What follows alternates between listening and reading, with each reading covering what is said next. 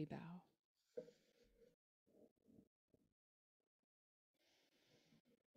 Good morning, everyone, and I hope you're all safe and warm at home.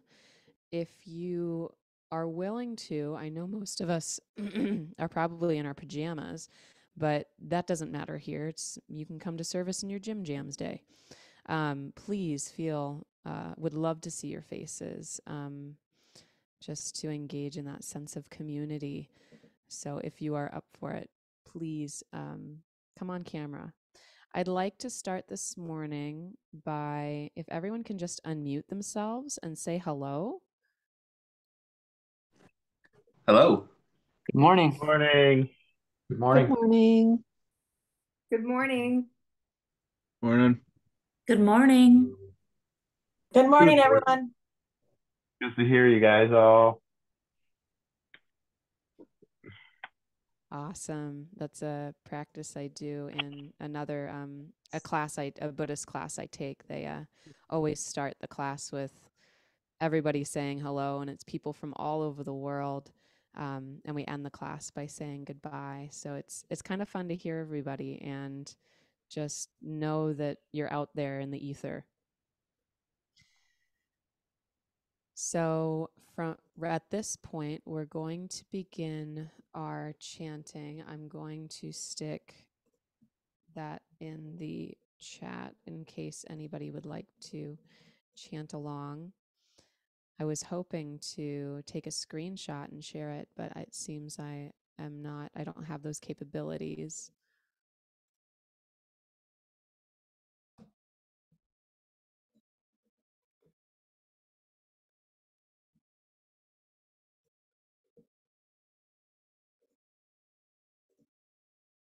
Refuges are on page 7.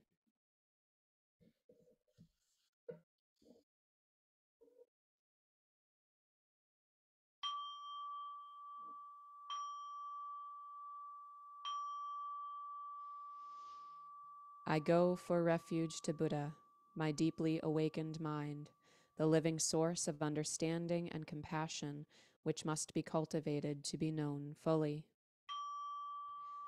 I go for refuge to Dharma, the path of mindful living, leading to healing, joy, and enlightenment, the way of peace, which must be cultivated to be known fully. I go for refuge to the Sangha, the loving and supportive community of practice, realizing harmony, awareness, and liberation, which must be cultivated to be known fully. I am aware that the 3 jewels are within my heart. I vow to realize them. I vow to understand living beings and their suffering. I vow to cultivate loving kindness and compassion and to practice joy and equanimity. I vow to live simply and sanely, content with few possessions, and to keep my body healthy. I vow to let go of all worry and anxiety in order to be light and free. I am aware that I owe so much to my parents, teachers, friends, and all beings. I vow to be worthy of their trust, to practice wholeheartedly, so that understanding and compassion will flower, and I can help living beings be free from their suffering. May the Buddha, the Dharma, and the Sangha support my efforts. May the Buddha, the Dharma, and the Sangha support my efforts. May the Buddha, the Dharma, and the Sangha support my efforts. And we bow.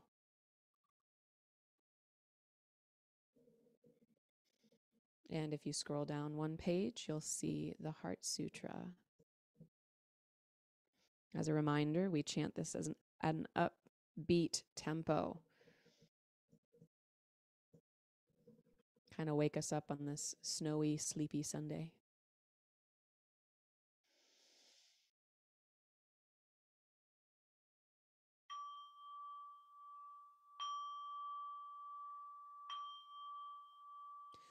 The Maha Prajna Paramita Hridaya Sutra.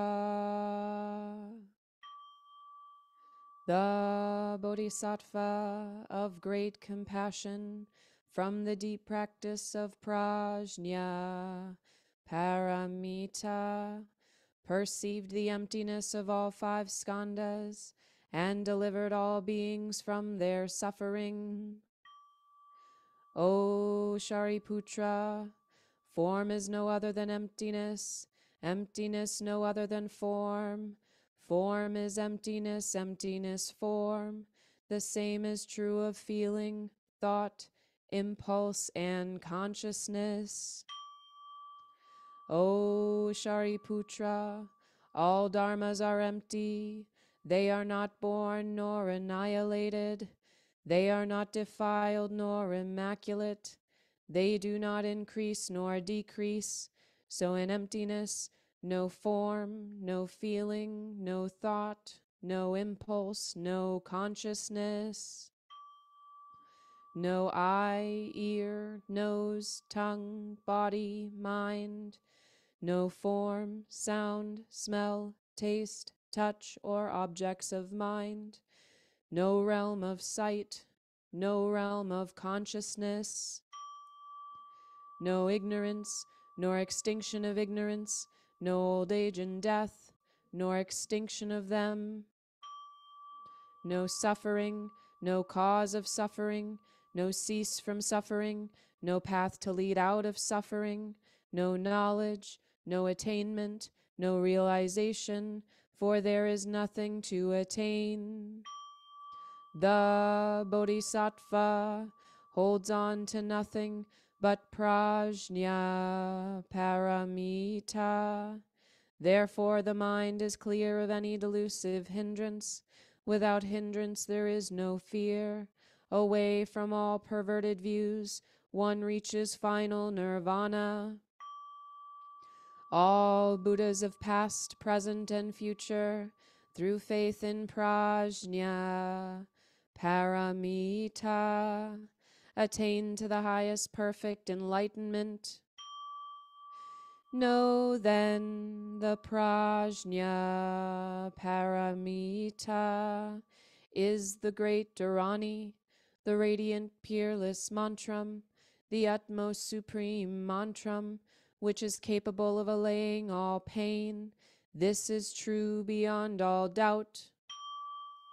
Proclaim now the highest wisdom, the prajna paramita. Gate, gate, para, gate, parasamgate, bodhisvaha. Gate, gate, para, gate, parasamgate, bodhisvaha. Gate, gate, para, gate, parasamgate, bodhisvaha. The Maha Prajna Paramita Hridaya Sutra.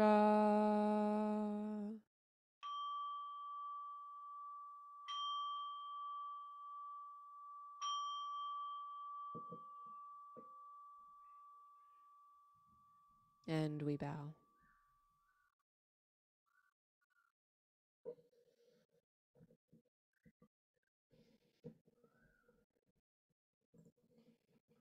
All right. Again, good morning, everyone. It's good to see that there's folks tuning in. Again, would love to see your faces if you feel inspired to show up in a box. But I totally understand if not. Today, I'm going to be talking about the story of Shantideva. And Shantideva is this author, Buddhist author and scholar that's known to have composed this book called the Bodhisattva, Guide to the Bodhisattva's Way of Life, or what is known as the Bodhisattva Charyavatara. And this happened roughly in 700 AD. There is another book of his that is kind of like a training manual for the Guide to the Bodhisattva's Way of Life, and it's one of his lesser known works. But the Bodhisattva Charyavatara is one that is highly revered, especially in Tibetan Buddhist cultures. So Shantideva, he was this Buddhist master that studied at the monastic university of Nalanda in India. And his name, Shantideva, means peace angel. Shanti meaning peace, and Deva meaning angel, or at least the closest equivalent that can be in English. So in Tibetan, it's pronounced Galse Shiwala. And La, or what means angel or divine, and it refers to someone who has transformed their mind into a being that no longer has to experience this cycle of suffering. So this can also refer to a teacher or someone who has a higher understanding of the teachings. Lama Ugyen once explained this word lama or la as one who looks down from above, and la in Tibetan also means from a higher point of view. And so again, just to kind of put that whole quote together, one who looks down from above, la, with the love that a mother, ma, has for her children. So if you think about this teacher who is looking down at their students from this perspective of somebody who has great care and compassion for this mind that is still developing. That's what la means. So Geshe or Galse Shewala, Shantideva. So this story goes that he came from a place of royalty. He was a prince. He was the son of King, now I may totally butcher this name, but I'll do my best. King Kalyana Varman in the Bengal region of East India. And he didn't really want to be a king. He was really more invested in his spiritual studies. But when his father had passed, he had this deep realization that he wouldn't be able to serve people at best as a king, but by being a bodhisattva, because he cared for all beings, when he was asked to take the throne, he saw that this was an opportunity to support his kingdom and the people in it. So this evening, before he was prepared to be crowned king, he had a dream. And in this dream, he walks into the throne room in this palace, and it's this beautiful, elaborate room where his father conducts business. And there, sitting in the throne, he sees the Bodhisattva Manjushri, who's also known as Gentle Voice. And Manjushri says to him, "You cannot sit on this throne." And in this cultural tradition, you can't sit on a throne that your teacher sits on. So you can almost equate this to the Matrix, as if Morpheus is sitting on this throne and is presenting Neo with the red pill or the blue pill, right? He's kind of saying, do you want to be the king, or do you want to pursue this path of enlightenment? And so Manjushri is presenting Shantideva with this choice. And this was the sign to turn away from the crown and instead walk this path of a monastic life.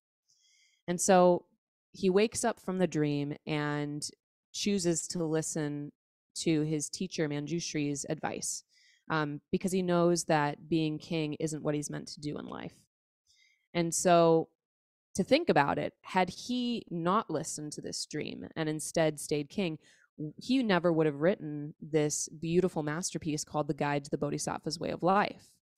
And this text not only cares for the minds of those who have heard this teaching when it was delivered, but it's also been transmitted and passed down through generations of students and is still relevant to us today in 2024.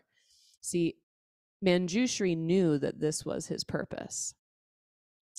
So after he has this dream, he ends up leaving his castle, the kingdom, this place that he had known, very similar to the story of the Buddha. And he began his travels by heading into the jungle and studying with these non-Buddhist gurus. And kind of like how the Buddha went in and studied with the ascetics, but he realized that these teachers could only take him so far. So he then continued his travels to make his way to the monastic community at the University of Nalanda, where he was ordained as a monk. And he studied sutras and he studied the secret practices deeply, but he kind of kept this to himself. He didn't share this with the community broadly. So his studies were very important to him. And he didn't really go and study in the library with the other students. He didn't really show up as much around other people. And I, you know, I have my theories as to why he did this, but you can discover your own as I talk a little bit more about what happened. So he really just wanted to perfect his practice. So even though he was incredibly devout in his studies, he came off to everybody else as being this lazy practitioner. And there is this nickname that is given to people like this in the monasteries. And if you know this nickname, I would love to see you drop it in the chat. If you know what Gyaltse Shewala's nickname was. In Sanskrit, it is Busuku. But anybody know what the English translation is? I can give you the Tibetan translation. It's Dushe Sumbawa.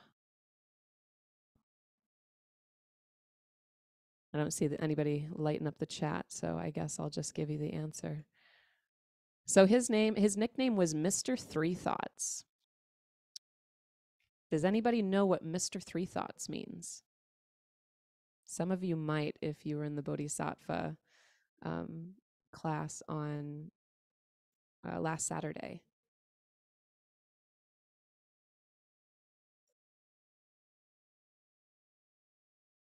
No one wants to engage in the chat. So Mr. Three Thoughts means to eat, sleep, and go to the bathroom. And it's used in the monasteries to describe really lazy people or people who put in the minimal amount of work to get by.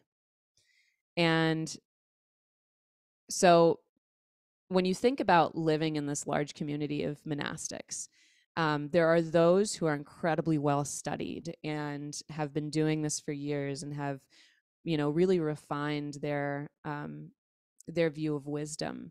And then there are those who aren't quite there. Maybe they like to put off the image that they do study really hard, or they just haven't quite made those realizations yet.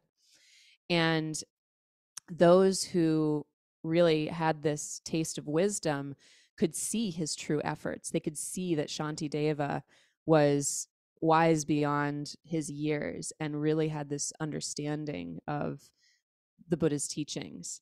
And then there were those who judged him out of their own misunderstanding. And this story is a great lesson in non-judgment because we don't always know the whole story that's going on in somebody else's life. So these monks who had this misunderstanding, they wanted to kick him out of the monastery. But they knew that if they just kicked him out, it would create bad karma for them. So they decided that instead they would get him to embarrass himself and basically force him out. And so they approached him one day right before they were going to have this really big ceremony. And normally before ceremonies, they invite somebody from the monastery, one of the students, to give a talk. And they asked him to speak. And normally when you speak, you have to have these teachings memorized and you have to be able to expound them to the entire community. And they knew that he didn't show up to practice in the library very often to practice his memorizations. And so they thought that this would be the best way to teach him a lesson and get him to leave. And so he said, well, are you sure? I don't even know if I'm really that knowledgeable enough to speak at an event like this, playing it very humble. And they convinced him. They were like, yeah, no, you could totally do this. This is no problem. And so, he reluctantly agrees to give this speech. And so, to make it even more embarrassing, normally they have teachers sit on a throne in these lecture halls, so that way everybody can see the teacher and hear them expound whatever teaching they're reciting. And they decided to build this like 15-foot tall throne, which is practically impossible to climb up to without a ladder. And they purposely left the ladder off of the throne as just another way to be like, let's just really send this home, to get him out of here. And so that evening, as everybody's in the lecture hall waiting to hear Shantideva speak, these monks are kind of sitting in the back of the hall, chuckling to themselves, thinking like, yeah, we got him now. And so as Shantideva approaches the throne, they're watching and they're convinced that this plan is going to work. But then all of a sudden, in the blink of an eye, he was at the top of the platform, sitting in this lotus position, ready to expound this wisdom. And, their jaws are kind of dropped to the floor and they're kind of like, wait, what just happened? And when he's up there, he asks the group, the congregation, his community, do you want to hear a traditional teaching or do you want to hear something new? And so the monks are sitting there like, oh, this guy's asking for it. And of course they ask for a brand new teaching. They're like, we want to hear something we've never heard before. And, thinking that how could this person, Mr. Three Thoughts, ever have any kind of wisdom that they could possibly hear? And that's when he begins reciting the Bodhisattva's way of life. And as he's expounding this poetry, you can see this realization of their mistake dawning on their face, and that they had given into their judgments, that they didn't follow the teachings. And so he's up there expounding this incredible work, and the monks are becoming more and more captivated by this wisdom that he's teaching. And so there's 10 chapters in the way of the Bodhisattva. And when he gets to the 9th chapter, which is the chapter on wisdom, it's said that his mind was so expansive and it was more expansive than the space of the lecture hall, that he couldn't physically stay in the space anymore. And I know this sounds really fantastic and, ethereal, and it's amazing just the story that has been passed down through the years about this. But they say that his mind was more expansive than the lecture hall. So his body began to float upwards, and all they could hear was his voice. And so they're listening to this deep explanation on emptiness. And as he's floating away, there are some monks who attained this supernatural skill of telepathy, or being able to hear him speak beyond this reasonable degree of what the senses normally are capable of. And they continued to listen to him expound this work. And those who didn't have this ability were watching him floating away, and he was getting quieter and quieter and quieter. And, we're trying to figure out, what is he saying? What is this knowledge that he's saying? And so after he expounds both chapter 9 and chapter 10, and only those who have this ability to hear him hear it, they're all like, well, where'd he go? How do we get him back? He needs to be here. And so these monks who made this mistake of losing this incredible teacher, they attempted to try and write down this poem that he had expounded, all of these verses. And they were in debates. Some of them, the ones who couldn't hear the last 2 chapters, and the ones that could, they were in debate that were there only 9 chapters because they heard him as he was disappearing starting on the 9th chapter, or were there 10 chapters because there were some of the monks that could hear him as he was floating away. And the ones that had the ability to hear him said, no, there's 10 because there was a chapter on dedication. And so Eventually, the monastery gets word that he was located somewhere in South India, and they send this delegation to go and find him. And when they get there, they're just like apologizing, like, please come back to Nalandra. Please come and teach us. And he was like, nope, not coming back. And so they're there, and he says, well, since you're here, I will teach you another work that I've written called the Compendium of Trainings. And then he says, oh, by the way, if you want written copies of these, they're tucked away in the rafters of my room. And then Master Shantideva goes off to live this life of a solitary bodhisattva, helping people in the background. And, you know, he could have appeared as a beggar or maybe a normal person. And this is just how he served. He chose to serve people. He really wasn't interested in the praise. He really just wanted to help beings in the capacity that he could. And that really reflects back to what the mistake that these monks made early on in the monastery. You know, he really wasn't studying for the glory. He just wanted to perfect this practice without demonstrating to others, you know, and that's usually what our ego craves. It wants to be noticed by others. It wants others to see the work that we're doing as a sense of validation. And Shantideva didn't need that. He really he knew that if he could realize the teachings with the help of his teacher Manjushri, that he would be able to help so many more people.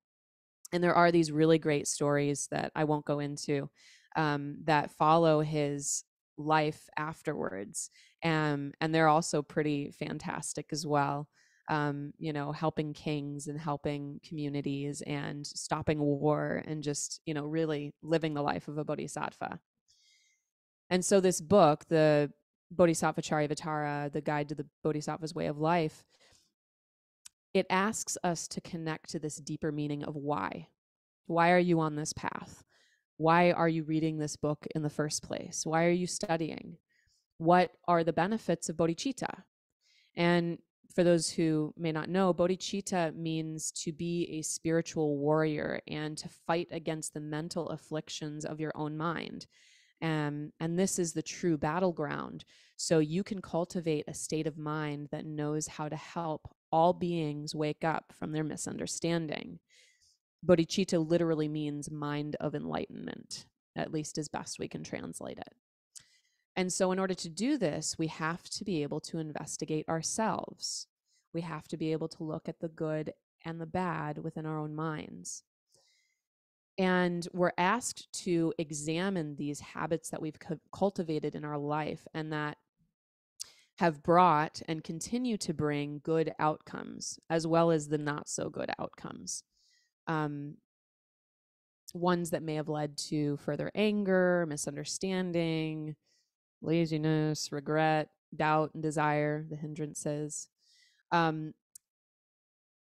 one appropriate desire to have, though, is this desire to strive on the path towards helping other beings towards liberation. And that is the desire of a bodhisattva.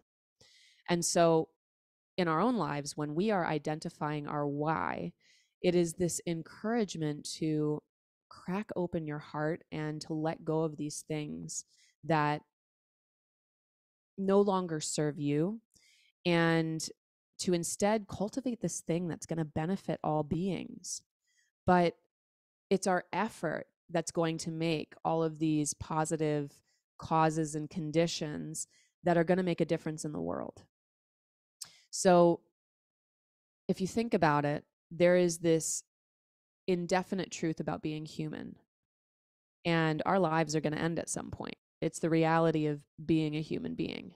And rather than let this short experience slip through your hands without reaching towards this beautiful understanding, one that in our tradition of Buddhism, this is the most beautiful gift that your lifetime could have, is to reach towards this joy, towards enlightenment, towards liberation from suffering, and to do it within this community that is there to support you.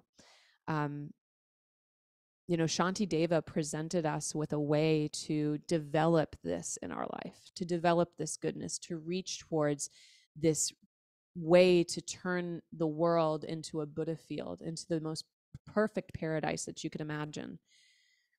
And he gives us this insight on how we can examine these unbeneficial behaviors and guides us in transforming them to the benefit of all beings. And so this text is revered as one of the most important books in Tibetan Buddhism for its teachings on compassion and altruism.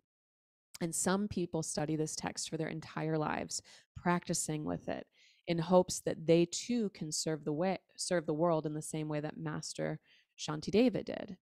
And to think that this teaching was initially intended for monks. These are people who are already, studying the Buddhist teachings, who are already reaching towards enlightenment. And you would think that they wouldn't need instruction on compassion, patience, and wisdom. However, this story likes to tell us otherwise. Now, if they need instruction on these things, how much more so are lay practitioners in the modern era? So I hope that just learning a little bit about Shantideva's life leaves you with some inspiration to train your mind and to work towards seeing the world as this limitless, perfect, beautiful place that it has the capacity to be. And while that also might sound far-reaching, doesn't enlightenment also sound far-reaching? And that if we have these things to support us in reaching towards that, in getting to a place where we can alleviate suffering from our lives and other beings, why not take it? Why not walk the path, try it out, try it on, see if it fits? And if you find that, it doesn't work for you, that's what the Buddha said, take what works and leave what doesn't. So I'd like to end by reciting Master Shantideva's prayer. And I'm going to stick this in the chat if you feel like chanting along with me.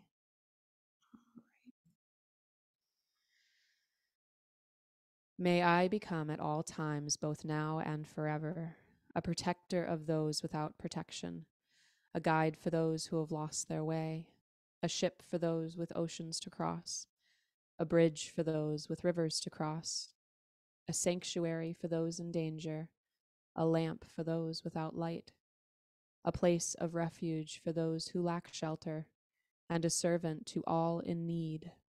For as long as space endures, and for as long as living beings remain, until then, may I too abide to dispel the misery of the world. Thank you. So at this time, prepare yourself for meditation in whatever seated posture that you feel called to. If you are laying down, you can lay down. If you're seated, just make sure that you're in a position that you can park your body comfortably for the next 10 or 15 minutes. I am going to be guiding you through a bliss meditation, or what is known as a rejoicing meditation. And if you would rather to just sit quietly for the next 10, 15 minutes or so, put me on mute. And we're going to start with a body scan and then calm and settle the mind with some breath. And the intention here is to reflect on a positive object, something that we are going to be rejoicing in. This is going to be like a moment of kindness. So at this time, make sure you're in a comfortable position. If you're seated, which is how I'll be leading this guided meditation, make sure your sits bones are grounded and your hips are slightly higher than your knees. And feel free to use any supports, anything that might help you in your meditation. It's really important to be comfortable so we can leave the body alone and we can work with our mind. Your spine should be straight but soft. Align your shoulders with the floor. Soften the brows and let the tongue rest just on the roof of the mouth. And just let that body begin to relax. And if you haven't already, allow your eyes to close and relax into a meditative expression.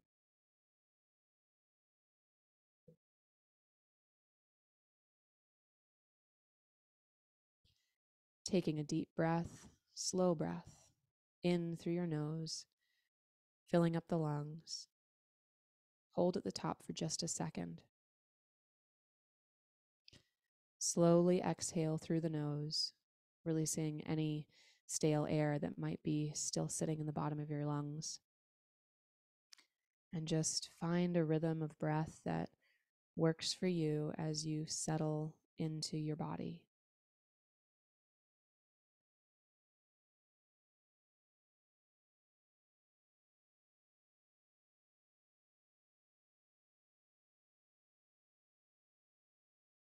Taking this opportunity to check in with your posture, bring your awareness to your feet and legs. Notice anywhere you might need to apply any micro adjustments to sink more comfortably into your meditation. Notice any tension that you might be holding on to and just let it go. Bring your awareness to the area just above your hips. Gently tuck in the belly button just a little bit to help stabilize your lower back. Open up your shoulders, allowing the shoulder blades to create some space in the chest. And continue to breathe naturally. Soften the neck. Maybe open and close the mouth a couple of times to engage and encourage just this softening around your jaw. Release any tension at the brow and around the eyes. And at the corners of your lips, allow just a gentle smile, just to tease. This smile is an encouragement to soften the muscles in your face and a reminder to bring a little bit of joy to this practice.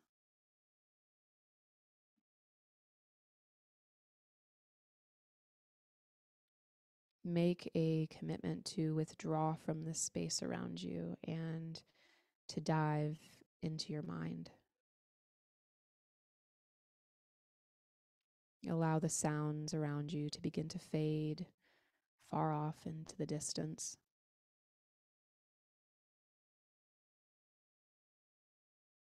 Notice any thoughts or emotions, but we're not going to get hooked by them. To focus and brighten your attention, bring your awareness to the sensation of the breath right at the tip of your nose or on your upper lip.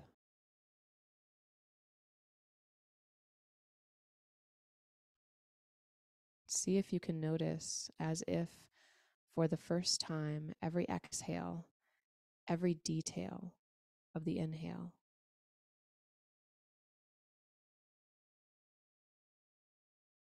You don't need to control it. Just see if you can follow this rhythm of the breath as it interacts with your body.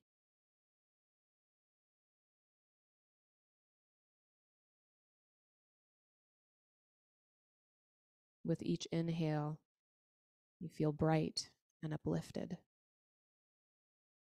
feeling relaxed and centered with every exhale.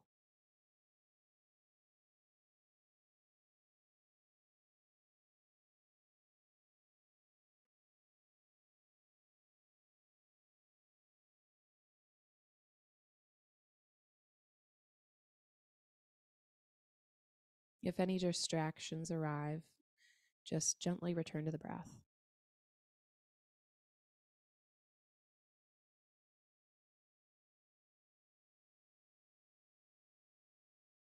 Celebrate any time that you catch this happening, this ability to return, growing your ability to focus.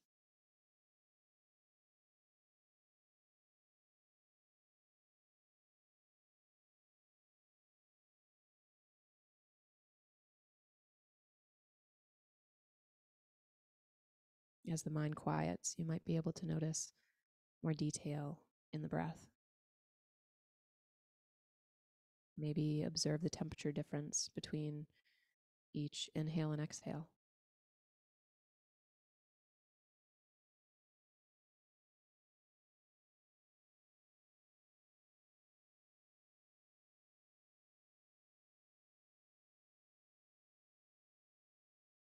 Notice the spaciousness of your mind.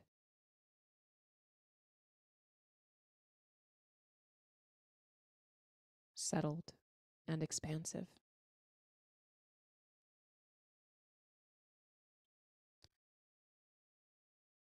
In this focused state of mind, I invite you now to bring to mind a moment of kindness that you've done for someone else. A moment where you've added positivity to somebody else's life. It could be something simple, something that you might not have noticed before, like maybe making a cup of tea or bringing in the mail for a neighbor. Maybe it's listening to somebody's problems or just remembering to call a loved one. Whatever it is, just let your mind rediscover memory after memory where you brought kindness to someone else.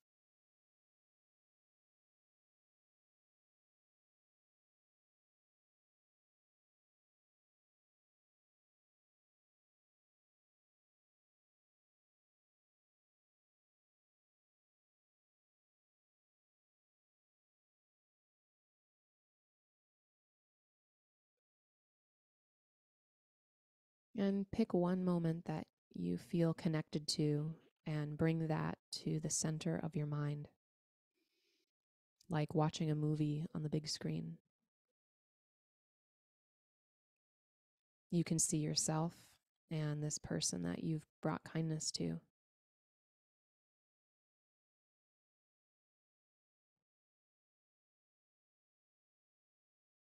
This person who brought kindness to you.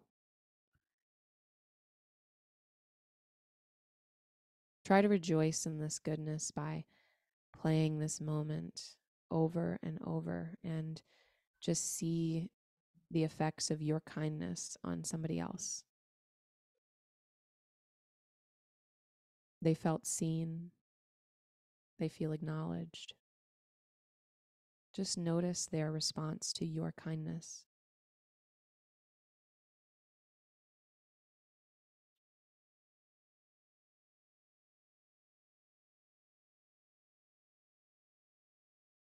Now shift your focus to look at you.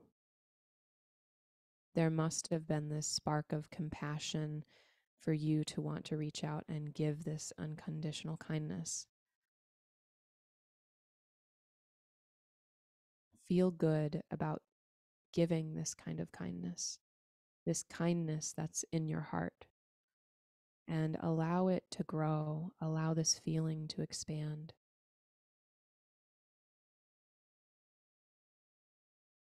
It's okay to rejoice in your goodness. It is okay to feel happy.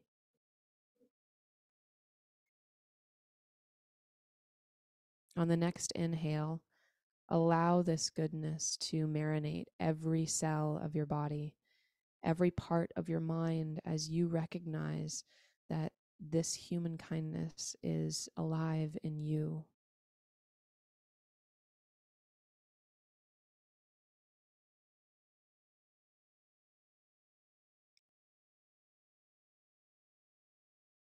And on your next exhale, imagine this feeling reaching out to those around you that need some kind of kindness in their life.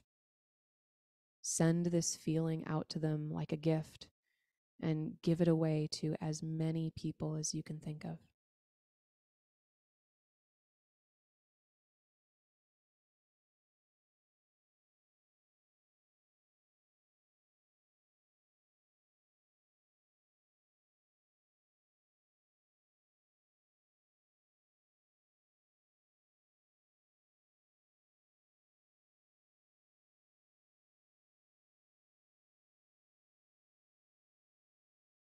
Gently allow your attention to return to your body. Take an inhale and an exhale. Bring some movement, wiggling the fingers and toes, maybe gently rolling your shoulders back or circling your head. And when you're ready, come back to the room and open your eyes.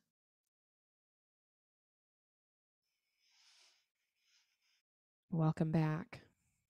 So, if you don't practice rejoicing in this kindness, this goodness, it can feel foreign to celebrate.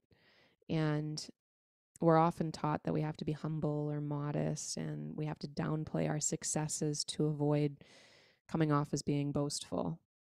But if you're anything like me and you feel this looming sense of imposter syndrome, we sometimes struggle to internalize this goodness that we put out into the world. And we can feel like our positive behavior is undeserving of attention. But the intention behind this practice of rejoicing in your goodness is so that you can transform the inner world to benefit all beings. And if we can't recognize our own progress through the 6 perfections as taught by Shantideva, how are we ever going to get a pulse on our own progress? It feels good to make other people feel good, and that alone returns goodness back to us as long as we're capable and able to recognize it. And this self-support helps us move through the world with more intentional awareness, often showing us where we can inject more goodness into the world. So today I invite you, as you go throughout your day, see if there's a moment that comes up where you might be able to inject a little bit more goodness into the world. So at this time, I would like to open the floor for joys and concerns. You can either type them in the chat or you can unmute yourself.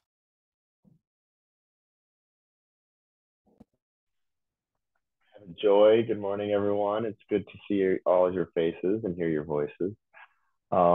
Today marks 2 weeks sober from smoking for me, which has been a huge obstacle for me. So I feel really great about it. Thank you.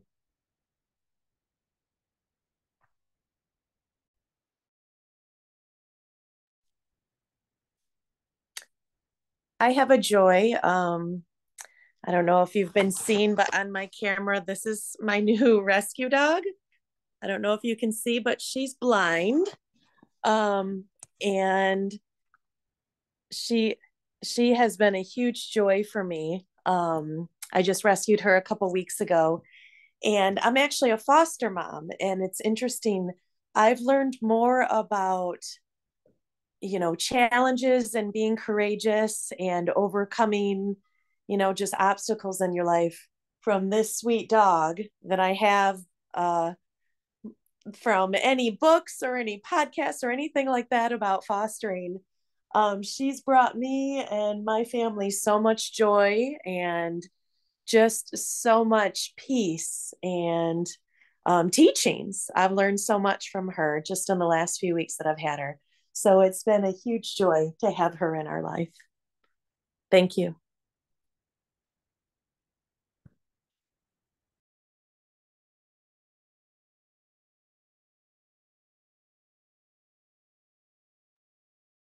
I want to share joy. I'm just glad that we're able to have the temple services happening despite this bad weather, and still have everyone be able to remain safe and warm in their homes and off of the roads.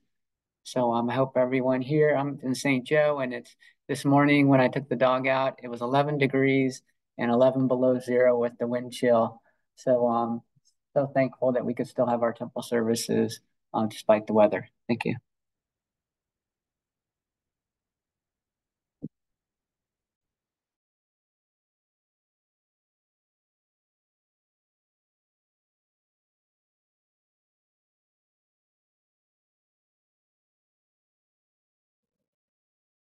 All right, if that's it, wonderful to share some joys, and we'll hold some space for any concerns, any unvoiced concerns. Just take a moment of silence.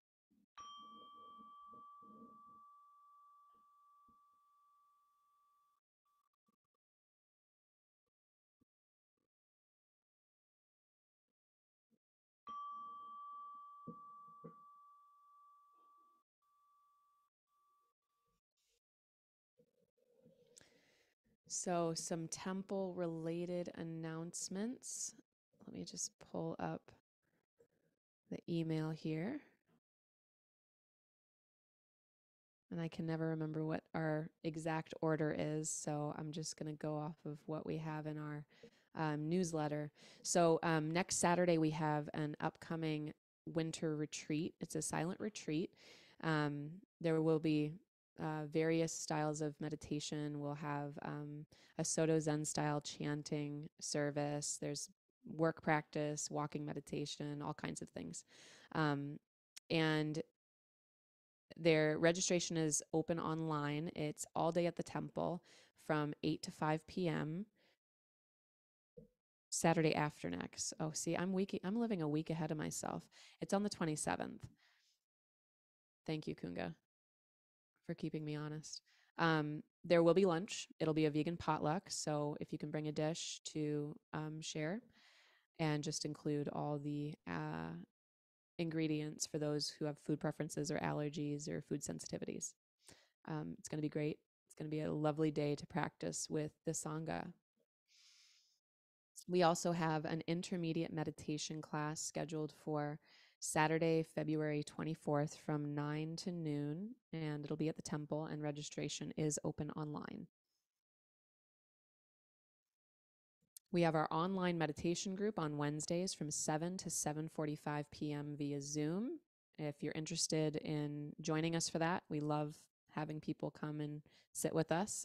You can contact Reverend Kunga for more information.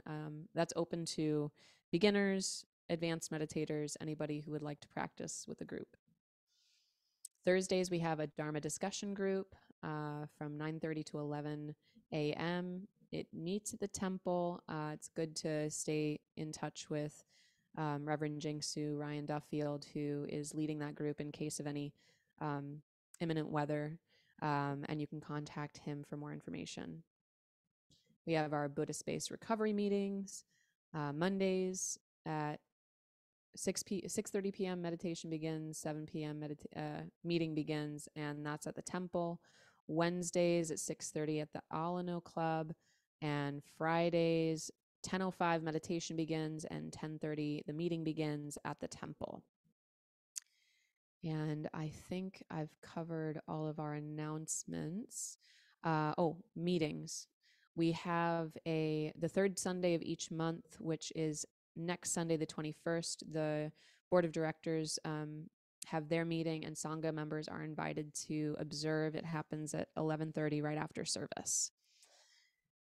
Are there any other announcements?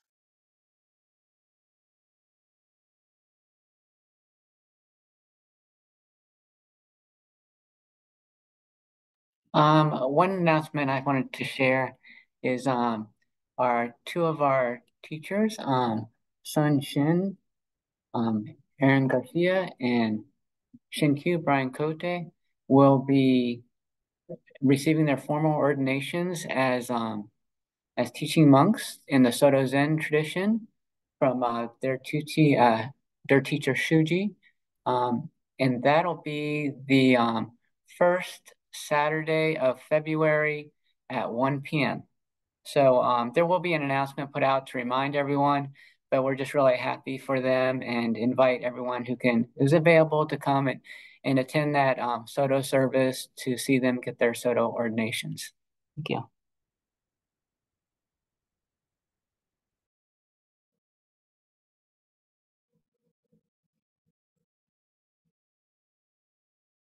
I'll make the last announcement. This temple operates off of donations. Nobody receives a paycheck. And if you feel called to donate to the temple, you can donate through the website, And when this is up on, I don't know if the donation would still be up once the live or once this is posted on YouTube. That part of the technology is beyond me. But donations help in making sure that we can maintain our space. But if you don't have the means to donate with funds, time is also something we're incredibly grateful for. We have a wonderful a crew of people who come and clean the temple, or donations like toilet paper and tissues and cough drops and things like that. You can reach out if to know what maybe we're short on supply with. So if that is it for announcements, we are going to do our closing gathas. And I am going to put the rituals handbook back in the chat again. This is on page 9.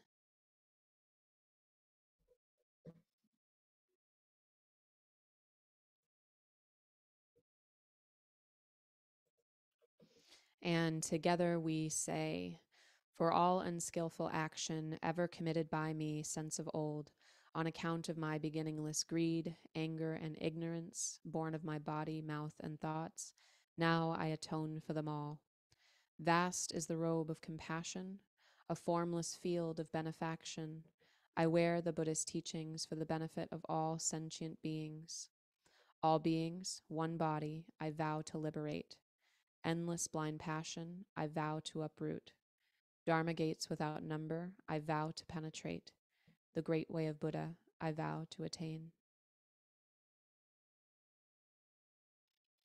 And before we log off, it would be great if we could all unmute ourselves and say goodbye.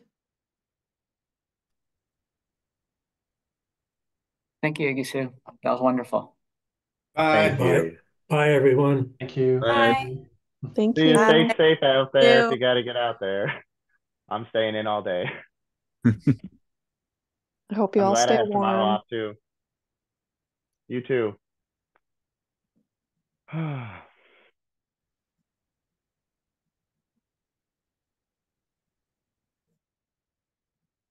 Thank you so much, Igye. I'm glad we could still have the service and stay out of it. It was nasty this morning. I could just tell from my girlfriend saying